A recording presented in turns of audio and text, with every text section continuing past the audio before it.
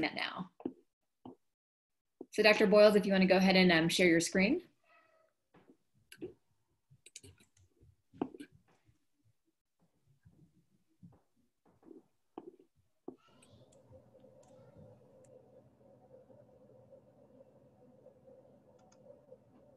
So are you seeing my screen? Because I thought I already had it shared.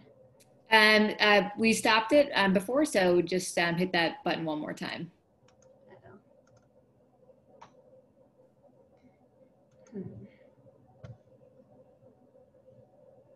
I'm really sorry. I don't see that.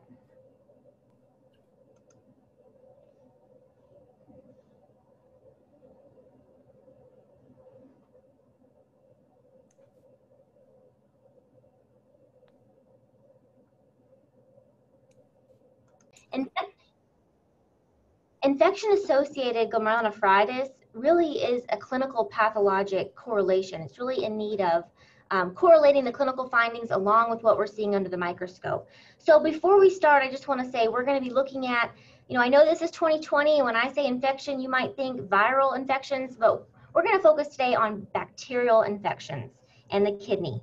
And really, I just want you to open your mind beyond what you may have learned in the past, maybe in medical school or in textbooks, because in the past, most cases of bacterial infection-associated glomerulonephritis, those occurred in children, typically following a streptococcal upper respiratory or skin infection, and those were called post-infectious glomerulonephritis. But really, there's been a huge paradigm shift. Most of the cases that we see today are actually in adult patients. And a significant percentage of cases of infection-associated glomerulonephritis now target adults, especially the elderly or immunocompromised. And really, these infections are ongoing at the time of active renal disease. So instead of saying post-infectious glomerulonephritis, the terms infection-associated or infection-related are much more appropriate. Because really, when you say post-infectious, you imply that there was an infection, then there's an infection-free latent period, and then there's onset of the glomerulonephritis. But in these cases, the presentation of active renal disease coincides with active infection. So it's a very important concept to keep in mind. And the sites of infection in adults, much more diverse than children. We're not just talking respiratory tract and skin, we're thinking also lung, heart, bone, mucosa, deep visceral sites. So it's more diverse. Also, the infectious pathogen, there's a much broader array of microorganisms implicated here, and particularly now staph infections. So last thing, before we look at the renal biopsies, in contrast to what you've learned in children where they have a favorable outcome, most cases of adult infection-related glomerulonephritis, only a minority actually recover complete renal function. A large proportion will have chronic kidney disease or even end-stage renal disease. So it's really important to look at this topic today. So let's get started. And I just want to say we have a few cases. I'd like to go through the light, then we'll switch to immunofluorescence, and then look at the electron microscopy. These are actual slides that we prepared here that we have from patients with infection-associated glomerulonephritis. But I will say we're altering the actual clinical history just to kind of emphasize our points of teaching here. There's no concern for any patient confidentiality concerns here. So here's our normal looking kidney. We're looking here at a PAS stain. So how do we know it's a PAS stain? Well, kidney pathology, we do several different stains. We look at levels on PAS, which is what we're seeing now. We also look at the H&E stains, or hematoxylin and eosin. We'll also look at trichromes and Jones stains. So there's really four main stains that we'll look at. The PAS and the H&E, those are both very pink looking stains. But the PAS does tend to really highlight the tubular basement membranes. So it almost looks like you have taken a little pink pen and you've just circled around each tubule. So that's really a great way to tell that you're looking at a PAS. Also, the glomeruli are very crisp. You see prominent Bowman's capsule. You can see the glomerular basement membranes. And then the mesangial matrix will show very PAS positive. So an H&E will look pink, but you're not going to be able to see the crispness. Can I ask a kind of a crazy question here, but does it look like those tubules have like cracked cytoplasm? Like, why is that? Well, It almost looks like is that just an artifact of like tissue processing, or is that something that is not, or am I just making something up? I mean, this is a pretty normal looking tubular parenchyma. Scroll back up a little bit. There's a little bit of tubular injury in this case, and you can sometimes stay in your lane, Matt. Stay in your lane. So kind of scroll up a little bit. Yeah, sure. Let's look at a glomerulus. Like, no, right here. Like, see kind of those lines that kind of cut through? I don't know. I'll stay in my lane. No, I think you're hallucinating that. I'm hallucinating? Okay. Sorry. I see what you mean, Matt, but I think there can be a little tissue chatter sometimes. Okay. You get a little artifact. That's the key with renal pathology. There's a lot of noise. You have to really filter out the noise. And I think as a nephrologist, I always look for the noise. And there's a lot of noise in renal pathology, so it can be challenging. Yeah. So it's just a distraction. But let's look here at this glomerulus. This is a great, very normal looking glomerulus. It's normal because you see these open capillary loops. There's really nothing filling them. And this is, this glomerulus is about to serve its purpose in life to filter the blood. So you want these open capillary loops. That's normal. You want to see a normal amount of cellularity within the mesangium. This is really a nice, I just want you to kind of look at this normal looking glomerulus before we go to our first case, just so we can provide a great contrast to what we're going to see.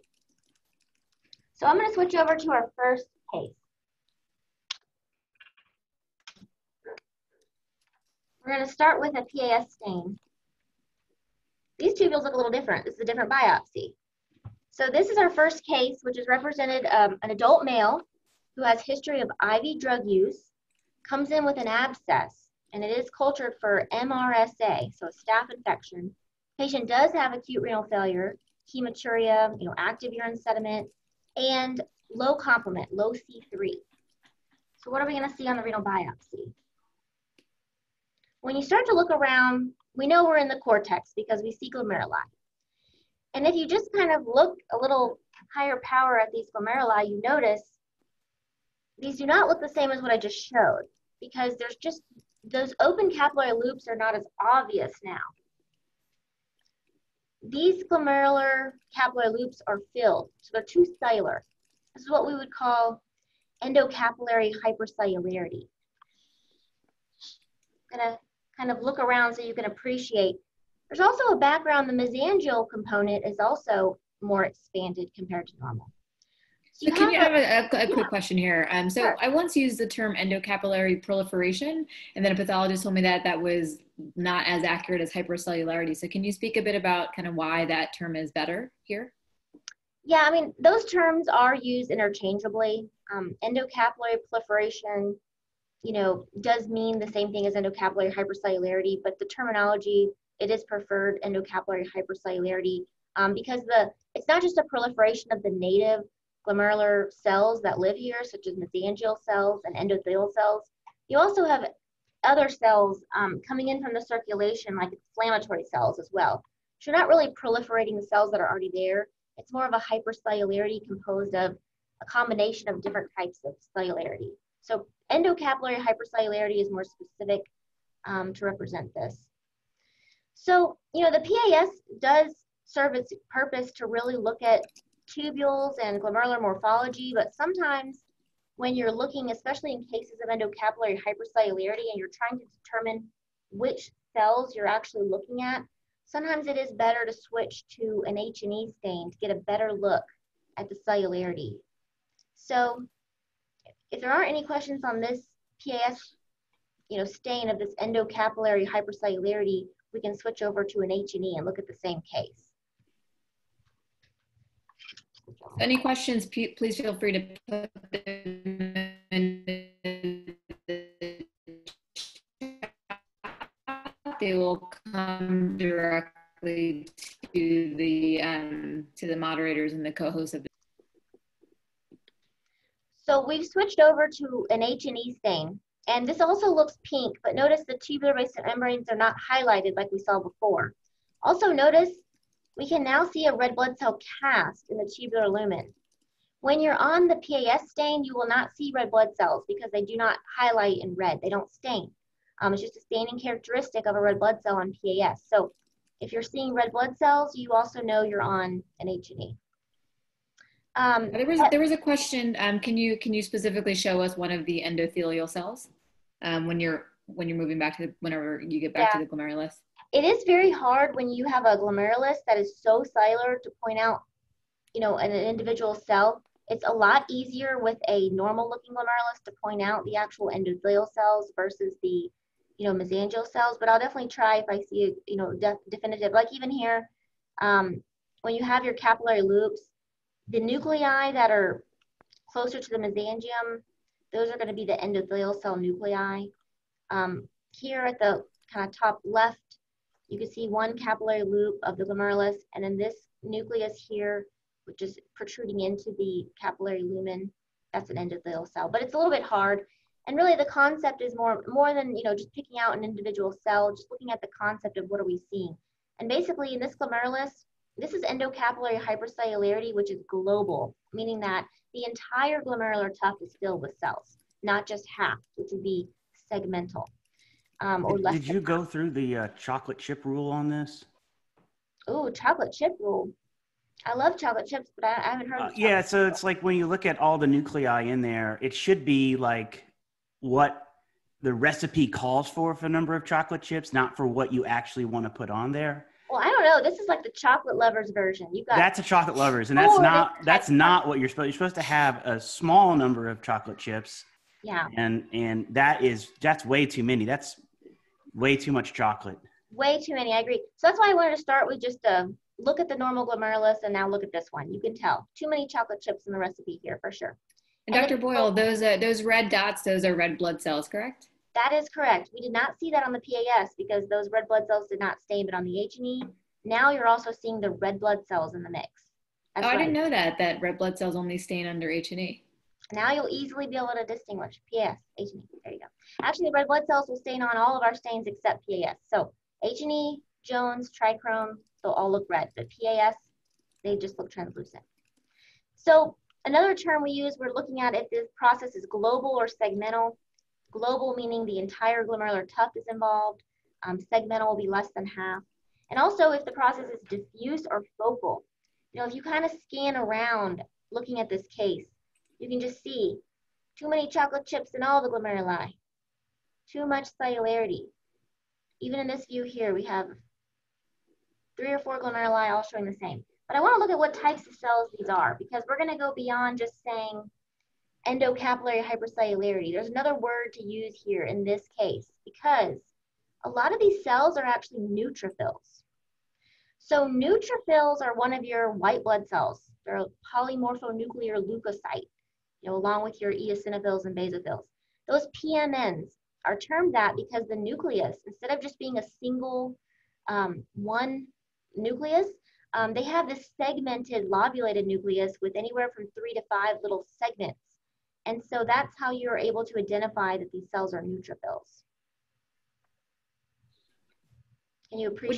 Would you make any comment on the capillary wall here, like if it's thick or not, or are you not able to really assess that here? On H&Es, there was a question in the chat. Yeah, on H&Es, it is hard to assess if the capillary loops are really thick or not.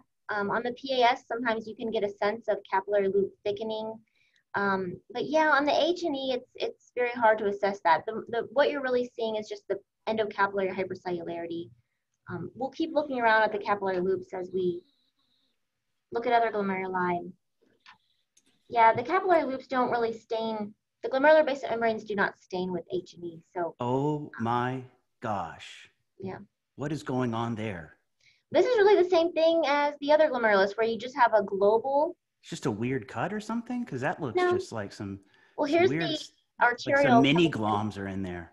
Yeah, here's the arterial coming in, and just some of these cells with a single nucleus, these are probably mesangial cells. In there. But then, so the point really on this case is just to see not just the endocapillary hypercellularity, but the tremendous amount of neutrophils. And when you have the neutrophils, the term that we're going to use here is exudative. So think about, your exudates or transudates. This is inflammatory with neutrophils. So an abundance of intracapillary neutrophils, we'll call this an exudative, proliferative and exudative glomerulonephritis. Would it be possible to get a closer look? There was a question about if we can see a neutrophil a little bit up close. You're just looking for like lobulated multinucleated. Yeah, so oh, that's a nice one. so right here you have 3 little lobes, 1, 2, 3, as opposed to It looks like it's smiling. yeah, a little smiley face. Although this glomerulus is not happy. Also, the cytoplasm is just very bland. You know, it looks neutral, hence called a neutrophil, as opposed to an eosinophilic appearing cytoplasm of an eosinophil, which is also has multilobated nuclei. But these neutrophils, let me go a little higher. So there's your Scrabble word with an X, Matt. Exudative. Thank you. I'm playing tonight, so I needed that. So the pattern on light microscopy is an endocapillary, proliferative, and exudative glomerulonephritis. And yes, I think you can see some of these capillary loops. They are a little prominent looking. But this is the main pattern. Now, an abundance of intracapillary neutrophils, an exudative look. When you see this pattern, it is very concerning for infection. I mean, there are other glomerular entities that would cause a neutrophilic infiltrate, but when it's this global and diffuse, this is really highly characteristic for infection. Do you want to move on to immunofluorescence? This is a kind of off the wall question, but why do they get stuck in the glomerulus? Are they in other capillary beds too? Or is this just, I mean, I guess you can see rashes and other things in the skin. Is this happening in other parts of the body? No, I mean, we're not going to go into pathogenesis. There's so many different theories and concepts. You know, is it circulating immune complex? Is it, you know, in situ immune complex formation with activation of, you know, bringing in the inflammatory cells? Is it molecular mimicry? I mean, we're not going to get into a pathogenesis. Let's not focus on the how did they get there. Let's just focus on, we're looking at a renal biopsy and this is what we're seeing and they're there. So we're not going to speculate because I couldn't exactly tell you for sure. Got it. But also look here how you can see Bowman's space. Very open. This glomerulus, this is why you're calling it endocapillary, meaning inside the capillaries is where the proliferation is, as opposed to an extracapillary proliferation, which would be like a crescent. We don't see any sort of proliferation or extracellularity within Bowman's space. It's all contained within the glomerular tuft itself. So this is an intracapillary versus an extracapillary proliferative process. I think we should switch over to immunofluorescence because I really want you to take a look. There's a question about the tubules, but they were pretty normal, correct? Here, I'll switch back over since I haven't completely. Yeah, the tubules here, you know, with infection-associated glomerulonephritis, it is not uncommon to see a little bit of background tubular injury. Like even here with this red blood cell, the tubule with the red blood cell, I mean, the cytoplasm, it is a little bit thin. Look next door, we actually have some mitotic figures. So there is some tubular injury in the background. You have reactive looking nuclei. There are 2 mitotic figures here. Sometimes you will have a little bit of cytoplasmic swelling. So there is often a background of some mild tubular injury, as well as a background of a little bit of interstitial edema. These tubules are spaced just slightly apart, maybe a little more than normal. And you see this kind of bluish background. On the H&E stain, that bluish background is representative of edema. So there is a background of some mild tubular injury, like even this tubule here. The cytoplasm is very thin. So yes, the tubules are not quite normal. That's the correct observation. And before we go to immunofluorescence, Sure. You told us that this is highly indicative of infection associated, but can you give us a little bit more of a broader differential of this so that we're not, what are the other possibilities it could be? Yeah. I mean, maybe you didn't, maybe the nephrologist didn't give you any history at all. Yeah, well, that's why you really need to look at the light along with the immunofluorescence and the electron microscopy, because it's really a combination of all the findings that will point towards infection.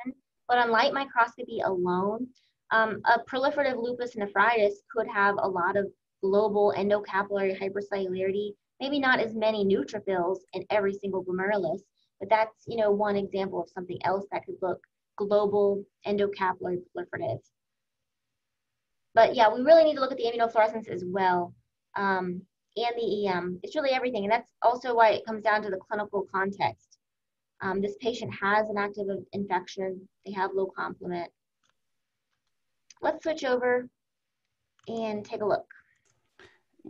We had this debate on Twitter about whether or not a pathologist can bias themselves from the clinical history. Absolutely, yeah.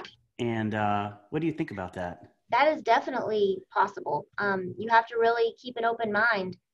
Really, you can't anchor on your first inclination of what do you think the diagnosis is going to be, or when you read the history, you might think, well, this sounds like it's going to be one entity. You have to really keep an open mind and look at everything and know there's a lot of overlap between many entities. So it can be challenging. And you can get biased. So you have to really keep an open mind and work with your clinician and really discover the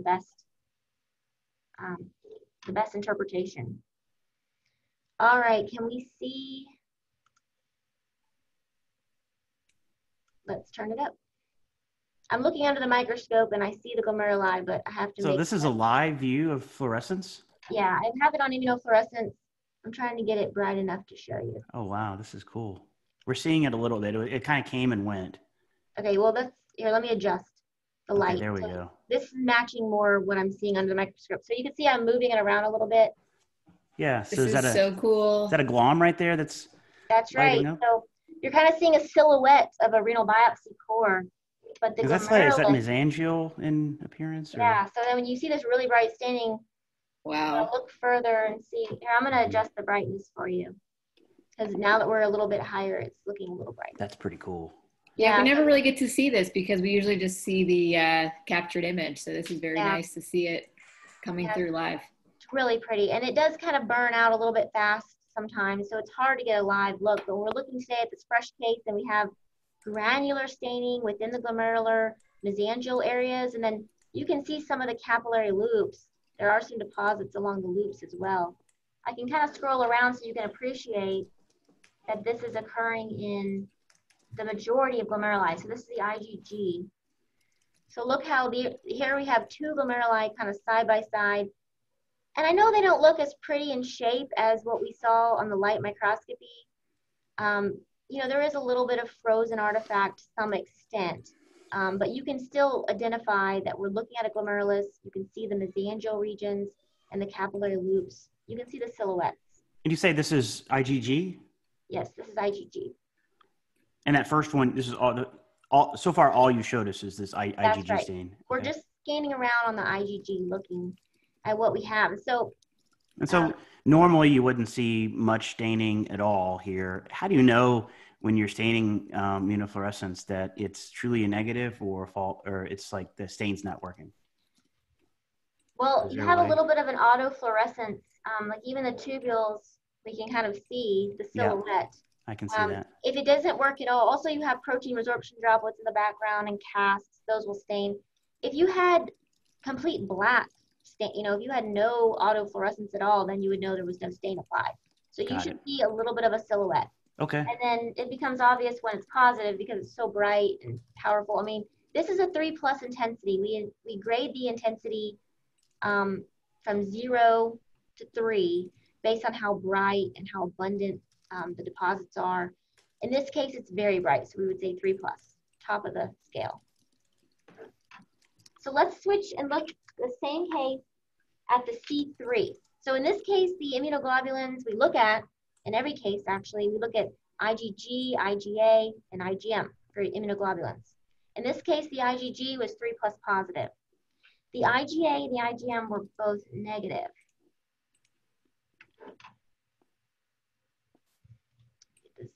Here is the C3. This is the complement component C3, and it's also very brightly positive. Same pattern, granular, mesangial, and capillary loop. So a couple questions. Is it possible to distinguish the mesangium between the loops? So it can be a little bit hard in this case because you have a prominence of both. It just kind of looks like, you know, everything is staining, and that's how it is. I mean, you have to kind of look at, when you have a mesangial only pattern, it will become more obvious because you'll see the empty capillary loops, and I do have a case like that to show you today. You have to kind of just take a look, and I can show you for a contrast in a later case today, a mesangial only look. I can also show you in contrast if you'd like. I just have one sections set apart. So as a While non-pathologist, you're switching, is this the, sorry, Matt, is this the starry sky pattern? There was a question about that. Yeah. So when you have a mesangial and capillary loop pattern, that is starry sky. Now, this is a different case. Don't get confused. I switched. This is an IgG of a membranous case. And this shows you the capillary loop pattern. yeah, that's what I was going to say. Is like if you, and I think the distinction here is how prominent is the mesangium in the staining. And if you have great ribbon-like structures, then you've got then it's not as prominently mesangial, and that's what this is. It's. I think when it's all loop, it's easier to see. When it's all mesangial, it's easier to see. But when we were looking at both, it becomes a little difficult to tell where you are. So that's probably why it was hard to tell. But you can see, I think, more easily in this other case what a pattern would look like, a global granular capillary loop pattern, such as a membranous. This is a PLA2R positive membranous case that I wanted to show you in contrast. I thought someone might ask. So we'll switch back to our case. The C3 we were looking at, and yes, this would be a starry sky pattern with loop and mesangial. So the whole sky has stars. So in this case, I didn't show you the kappa and lambda, but it would mimic the IgG. It would go along with the polyclonal IgG staining, and then the C3 also very bright. So we've really seen the light microscopy on this case. We've seen the immunofluorescence. And now let's look at the EM. Here's our first case. And here's an electron microscopic look at our case. And it's really busy, isn't it? It's just so hard to tell what's going on at first. Because remember, those glomeruli on light microscopy, they were really filled with extra cells. So when you look by electron microscopy, similarly, there's a lot of cells here. But if you just really start by trying to orient where are the glomerular basement membranes in this image, that is the first step. So if you look at this top half of the image, you can see this gray glomerular basement membrane kind of out pouching here at the top. This is a capillary loop. And then you also have glomerular basement membranes kind of overlying the mesangium. When you look at the bottom half of the image, you just see a lot of cells, but you don't have a surrounding glomerular basement membrane. So we're in the mesangium down here at the bottom, and a lot of these cells are mesangial cells. So it's a lot to look at, but if you just try to first start by saying where the capillary loop's at, you can start to orient yourself. Then with the capillary loops, you know you have podocytes on the outside. So you start to look. And on the outside here, you can see we have some podocytes surrounding this glomerular tuft. And you know it's a podocyte because you see these little microvillus kind of branching cytoplasmic extensions of the podocyte. So when you're looking for deposits in a glomerulus, if you start with where is the glomerular basement membrane, you can look, are there any deposits above or below? Do we have any subepithelial or subendothelial deposits? So the epithelial would be the podocyte, right? So below the podocyte is where you're looking for your sub, meaning below, epithelial, subepithelial deposits. So we have these very dark structures along the edge of the capillary loop. Those are your subepithelial electron dense deposits. I think it would be easier actually to switch to a higher power look of just one loop instead of so much of the glomerular tuft at one time, just so it's a little bit easier to orient. Again, just starting with where's the glomerular basement membrane in this image. All right, so we see this glomerular basement membrane. We see the podocytes out here on the edge. So this is Bowman's space. We see the little microvillus transformations coming off the cytoplasm of the podocyte. So subepithelial electron dense deposits are right here. Dark gray structures. You see those? Yeah, they look nice. And then when you're looking on the inner aspect, it's sometimes easy to tell you're within the capillary loop because you'll see red blood cells, which don't look red under the electron microscope. They look very dark and black. So these are red blood cells here in the capillary loop lumen. And then your endothelium, this would be an endothelial cell kind of protruding into the capillary loop. You really don't notice often the endothelial aspect because it's usually very thin and fenestrated. And Any little deposit, though, that's going to occur between the glomerular membrane and the endothelial aspect, these are your subendothelial electron dense deposits. So infection associated glomerulonephritis, they really like to have these large subepithelial deposits. We're going to see some better looking subepithelial deposits on one of our additional cases, but oh wow, looks like these are pretty big. So every like they're spaced out perfectly. Yeah, this is really why you can tell on the immunofluorescence why you saw the granularity along the capillary loops, because the deposits are occurring out here along the capillary loops. The mesangial deposits were harder to see because there was a lot of cellularity in the glomerulus. On that first image, we saw them there. But I think it's really easier sometimes to get a sense of these deposits, sometimes by immunofluorescence. But then also the electron microscope will confirm their presence. There's a question about, can you point out the podocytes? Yeah. So in this low power view where we have a little bit more of the glomerular tuft in view, here would be a podocyte. Here's the podocyte nucleus. Here's the cytoplasm. And then you really can't see the foot processes because they're effaced, completely overlying the capillary loops. But then in the Bowman space is where you're seeing all these little projections of podocyte cytoplasm. It's easier to see here. Here's the podocyte, cell, cytoplasm, and here are the little microvillus projections coming off around. And are the presence of the deposits, does that give you any indication whether this is early or late in the process? That's true. Sometimes a little later in the process, you'll have a little bit of resorption and remodeling occasionally. But with this immunofluorescence being this bright, and most of these deposits are very dark, you really can't rely on that feature alone. So basically, just looking at our picture, this was our case as a whole. We looked through the whole case. The light, we had a proliferative and exudative glomerulonephritis. We had immune complex deposition. We had abundant electron dense deposits. And this might seem on first glance like this looks just like our classical childhood post-streptococcal glomerulonephritis. It does, however, the clinical context is why this is different. This was an adult with a staph infection ongoing at the time of the active glomerulonephritis. So if we were to use the word post-infectious, we might miss an opportunity to actually look for the infection if it wasn't clinically apparent at the time of the active renal disease. Sometimes you have to really go back and look for the infection source. So it becomes it's a more inclusive term to say infection related or infection associated, implying this could still really be an ongoing infection. Any questions on this first case? I think we're good. Awesome. Ready to keep moving. Let's do it. Thanks, that was awesome. Yeah, you're welcome. All right, we're going to switch back to our light microscopy. We're going to start there. Make sure we can see.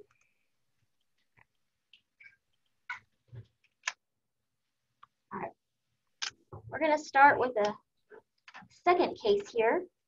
And this second case is going to be represented by an adult female with diabetes who comes in with a foot ulcer and cellulitis.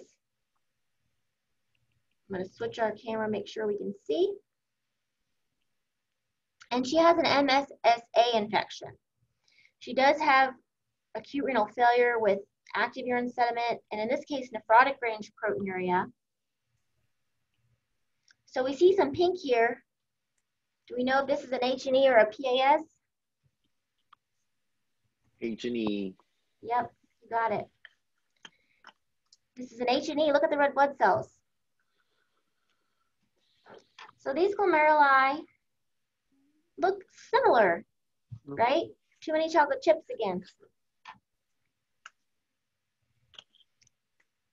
So we, again, are looking at a proliferative glomerulonephritis, which is exudative because you see all these neutrophils.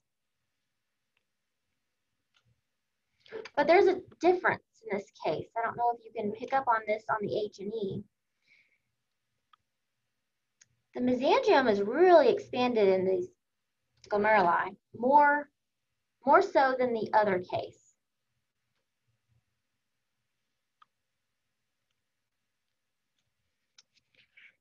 Sometimes it's easier to look at the mesangium on the PAS. So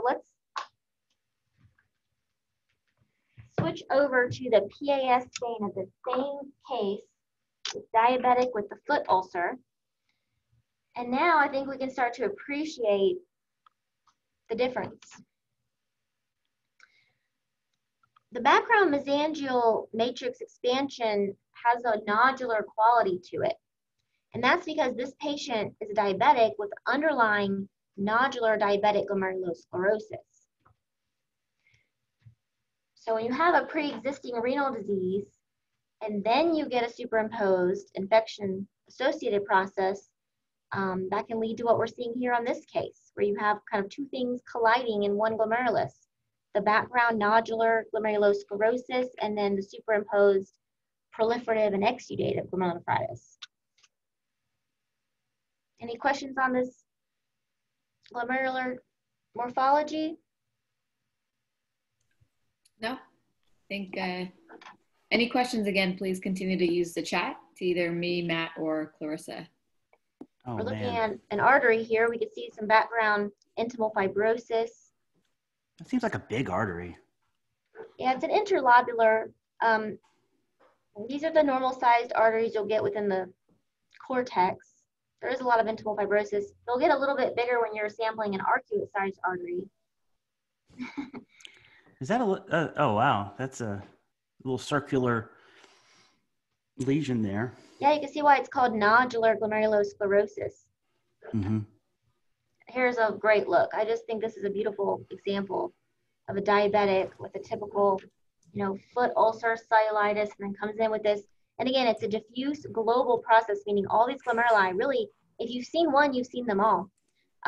They all have this look.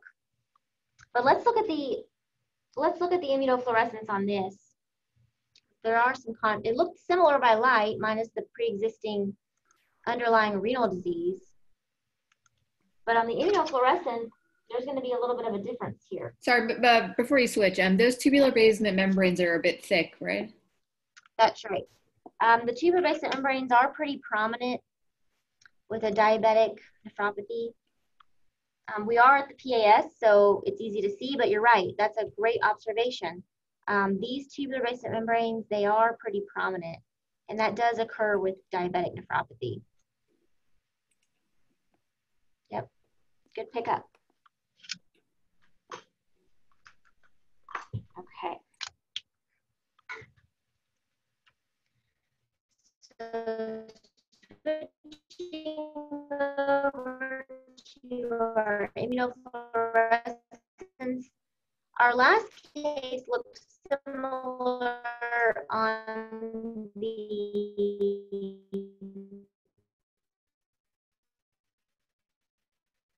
light microscopy.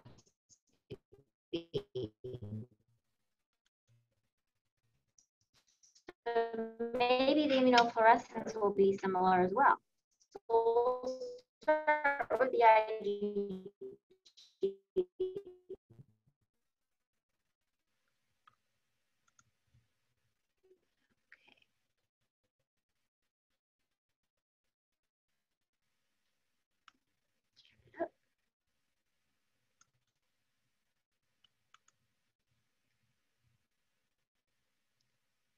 Okay, here we are. We're in business now.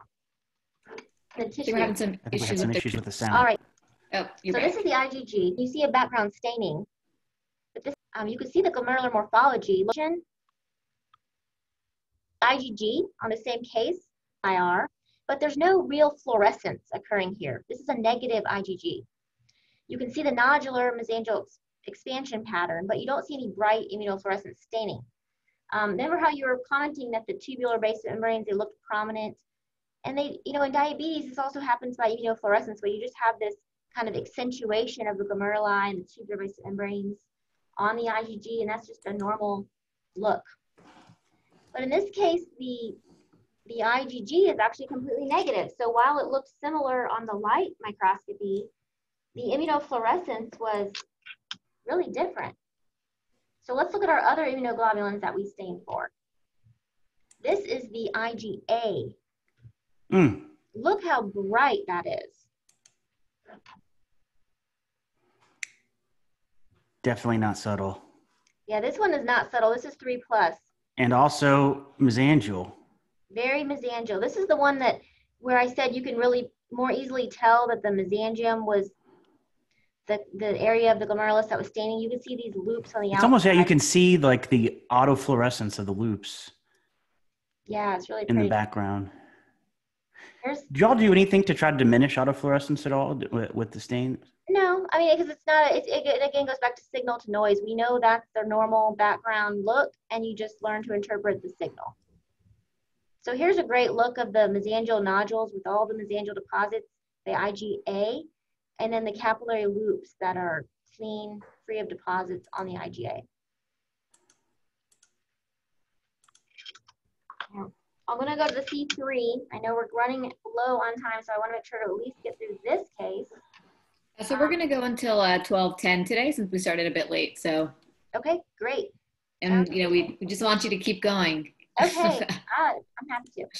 So here's the C3. I switched. Looks the same though, where we can see the background nodular mesangial expansion. In this case, you do have granular mesangial staining, but also more staining along the loops for the C3. Some of these loops are starting to show some deposits. And here's another look, and then we're going to look at the EM. There's some really beautiful electron microscopic images to show.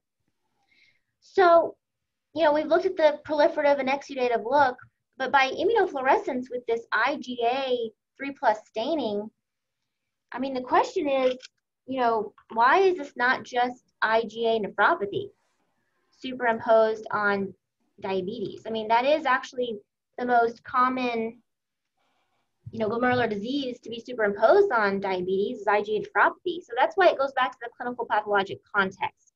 You know, this isn't a young male with mild proteinuria, normal complement. This is an adult patient with a known active staph infection. You know, they have an exudative proliferative look on light microscopy that points towards infection. They have low complement. So it kind of goes back to putting together the constellation of all the findings together to really come up with the right diagnosis.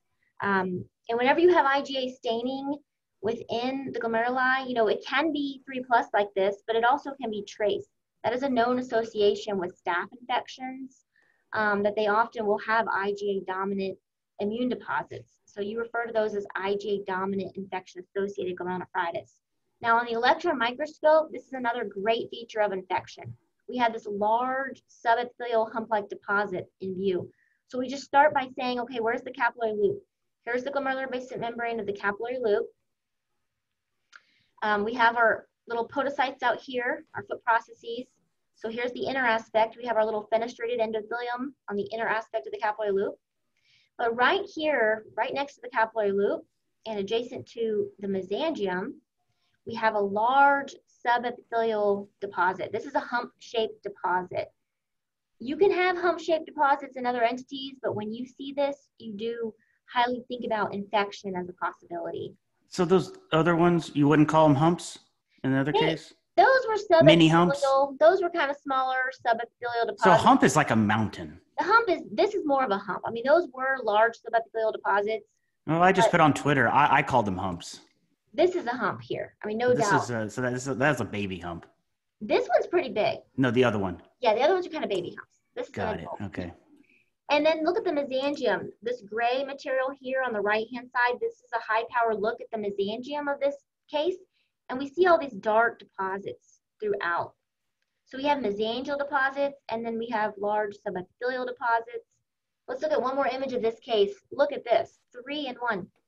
When the deposits, when these large subepithelial hump-like deposits occur right here at where the mesangium and the capillary loops kind of branch off from one another, this is the hinge region. And with infection, these subepithelial hump-like deposits, they love to nestle down in these little hinge regions. So a hinge hump. Hinge hump, yep. Got it. Got it. So this is really characteristic of infection. And really just the whole constellation, the proliferative and exudative with the immune deposits, hump-like deposits. You can see a really great contrast here from our first case in that, you know, the immunoglobulin might be IgG, it might be IgA.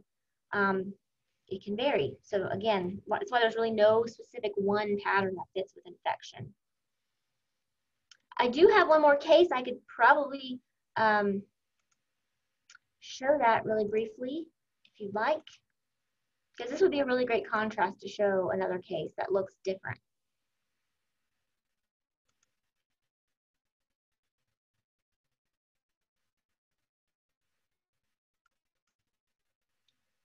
Okay.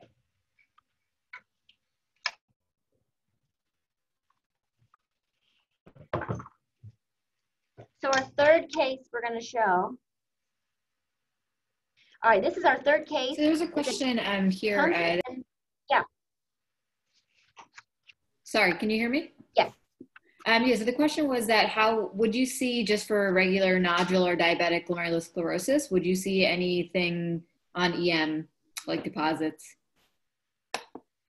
No, you should, with just a diabetic nephropathy, with an immunofluorescence study that is negative, there should not be any electron microscopic deposits by EM. I didn't really point out well, but that electron microscopic view also showed thickened glomerular basement membranes. So the changes on EM for diabetes without an infection would be thickened glomerular basement membranes and mesangial expansion, but without deposits.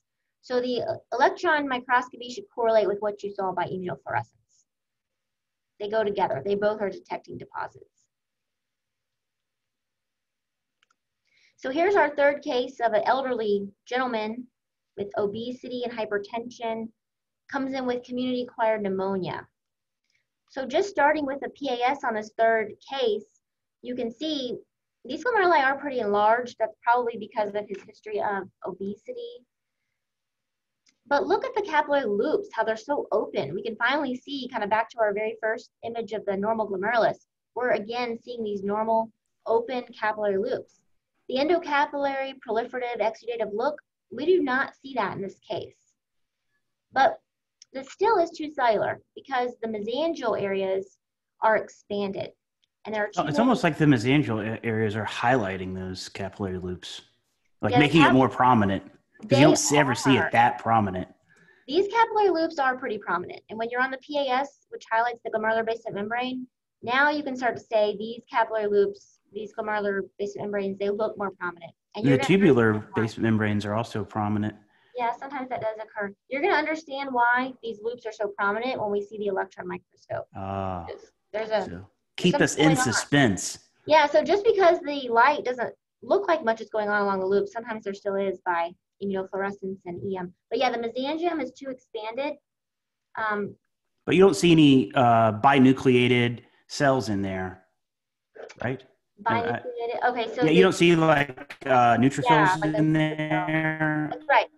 All those cells have single nuclei. That's right. All the cells here are single nuclei.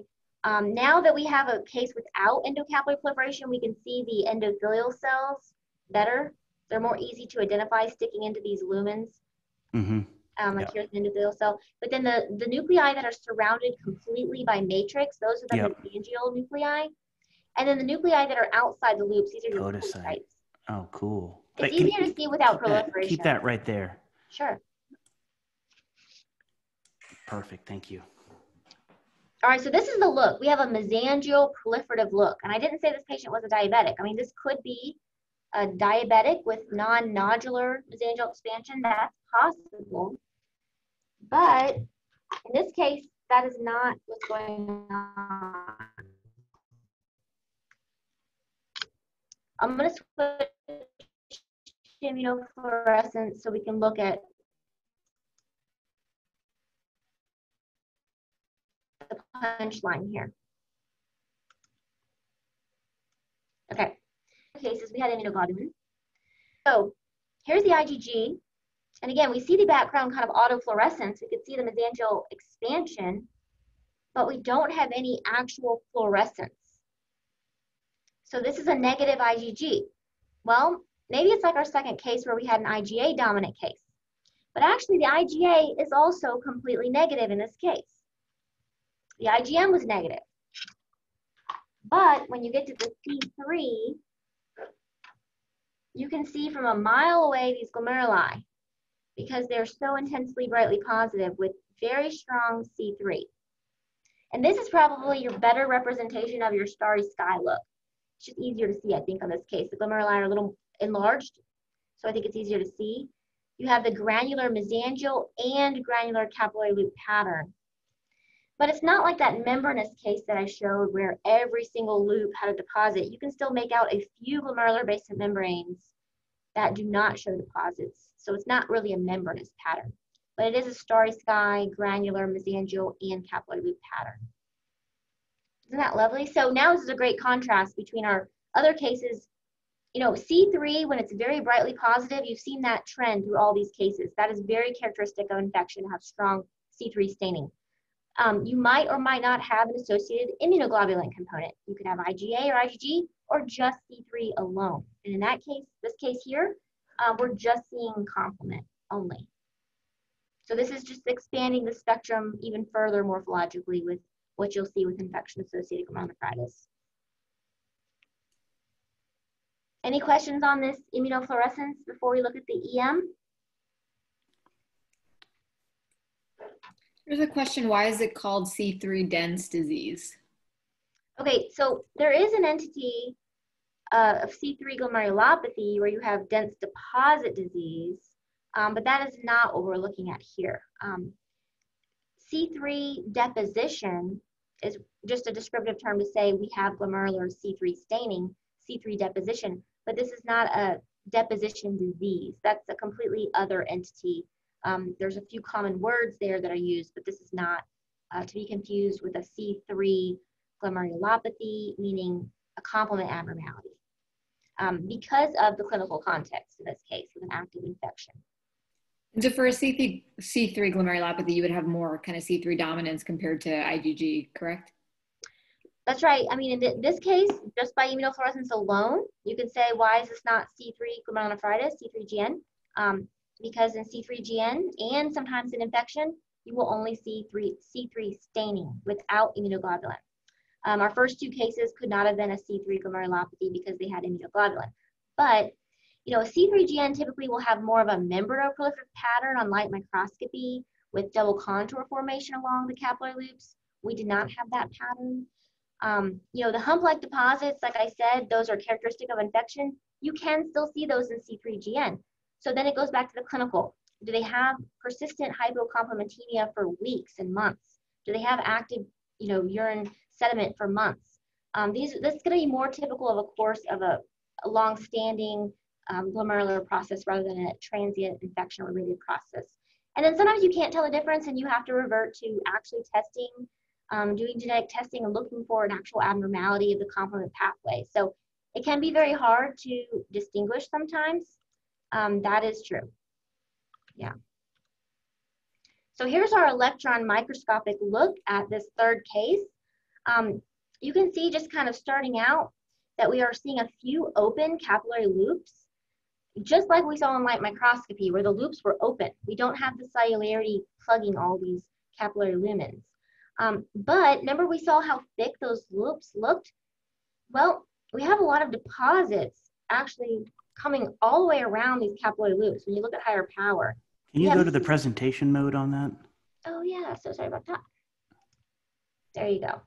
So here is our high power look at a loop where you have, you look for the glomerular basement membranes, you find the podocytes, and on the other side, the subendothelial aspect, we have a lot of deposits here along the subendothelial aspect of the glomerular basement membranes.